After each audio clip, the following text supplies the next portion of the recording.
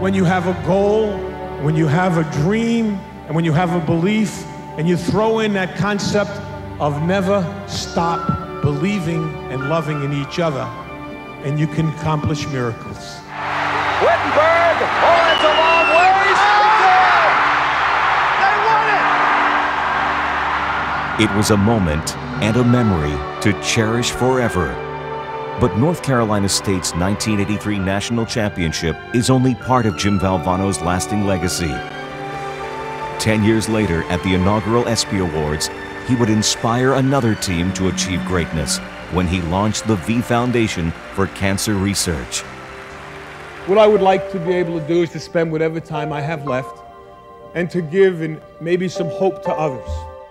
He was frustrated that more couldn't be done, that there wasn't more research being done, that young people with proven track records couldn't stay in research, and was really determined to change that. We need your help. I need your help. We need money for research. It may not save my life. It may save my children's lives. It may save someone you love. Love was at the heart of Jimmy V's call to arms, and it has translated into hard work and positive results. With the V Foundation's help, about 12 million Americans are alive today as cancer survivors, thanks to advances in research. Every year, the Foundation's Scientific Advisory Board awards grants in 4 separate categories to aid in that research. One is the 2-year V Scholar Grant of $100,000 that is given to a number of deserving applicants. This is for young investigators who have a new idea that they want to test, and with the funding that the V Foundation provides, they can obtain enough information to be able to apply for a larger grant from the government as their career develops. In 1994, the V Foundation awarded its first V Scholar Grant to an assistant professor at Duke University with a specialty in lung cancer research, Gerold Bepler. Dr. Bepler had shown himself to be very productive in the laboratory and from the scientific point of view, but was at a point where funds were critical. If you don't get additional funding, federal funding, sort of within the first 5 years of your research career, you're more or less forced to give up because you just can't afford to keep doing it. 14 years after he received his V Scholar Grant, Dr. Bepler is now world-renowned in lung cancer research and leads the 3rd largest lung cancer program in the country at the Moffitt Cancer Center in Tampa. Although I really enjoy doing laboratory research, the reason why I'm doing this really is because I really want to help patients with lung cancer. Sounds normal. Normal's what I want to be. Normal. That's right. I came to see Dr. Bepler, who has been my miracle worker. He told me that the 5-year survival rate for stage 4 lung cancer was only maybe 3%. He has studied my cancer and researched my cancer and has found a treatment that is now working for me. She has really been on an oral medication for the last 1.5 years, and her disease is in essence completely gone. Here was someone with this potential medical miracle, and the V Foundation helped to fund him, helped to give him the springboard from which I am here today to say thank you. I'm a survivor. Another V Scholar grantee is Dr. Victoria Seewaldt, funded originally in 2000 for her research in breast cancer prevention. 2 years later, the V Foundation awarded her a second type of financial support, a designated grant tailored to finance a specifically designed project. Maybe 20 women and a dream, and we've now grown to see about 1,000 women per year.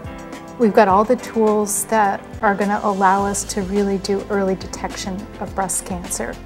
We also have new treatments that we're going to be able to start to use as prevention drugs. I really believe that we're going to be looking at a future where we really can effectively prevent breast cancer, and that's the gift that I want to give to my daughter and all of our daughters. The V Foundation designated grant made a world of difference. It made everything possible. The third type of funding the V Foundation provides is a 3-year translational grant. These $600,000 grants are designed to facilitate the transition of projects from the laboratory to the clinic, and 2 have been awarded to research teams at the USC Norris Comprehensive Cancer Center. In order to do research that is risky, however it will actually lead to the breakthroughs, you need these kind of funds. Without these funds, you couldn't do it. We caught this and we were able to treat it. You're a big victory. You're going to stay healthy the rest of the way. The V Foundation, by giving out translational grants, is really filling a gap that is needed in this field to translate the basic research findings into the clinic. You put happiness back into my life, I can enjoy myself again. I really mean that. The most recently established grant the Foundation awards is the Partners in Excellence program, created to encourage collaboration among cancer research institutions on specific cancer projects. The first such partnership involves an unlikely pair. Duke and UNC are rivals in every sense, but we're together on the same team in fighting cancer. What we said to them is, we'll give you $1.5 million for a research grant on genomic breast cancer, but you two are going to do it together. And our doctors say it's going very well, and we can hope to see some very good results.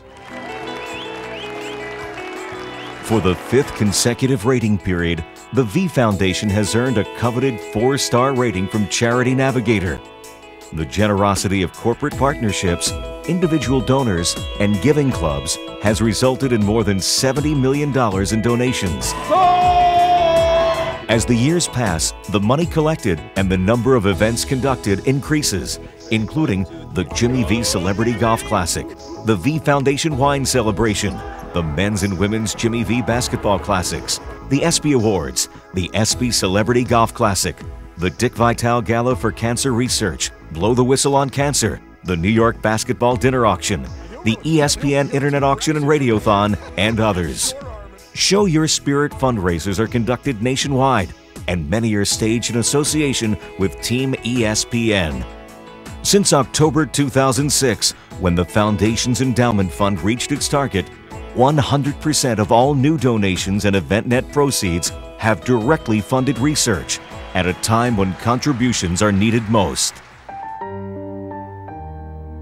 The amount of money that the government is giving for cancer research has remained steady.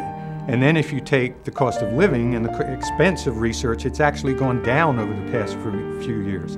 That's why private organizations such as the V Foundation have to find ways to take our money and make it more effective. There's a feeling that we are going to get to a cure. There is an organization with people committed all across the country who are committed to helping us achieve Jim's dream of beating cancer. Cancer can take away all my physical abilities. It cannot touch my mind, it cannot touch my heart, and it cannot touch my soul.